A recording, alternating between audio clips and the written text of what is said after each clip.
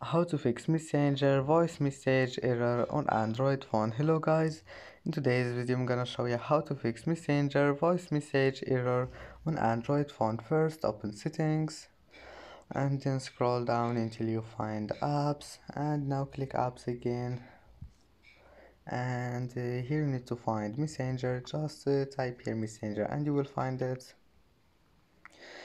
Now just scroll down until you find storage, click on it and then click clear cache and force stop. And if that doesn't fix your problem, just go back here and click permissions. And now just you need to enable this one, microphone and storage. You will find it like that. Just click on it and click allow. And now just restart your phone and try again, and your problem will be fixed. And that's it for today's video. Don't forget like and subscribe, and see you in the next video.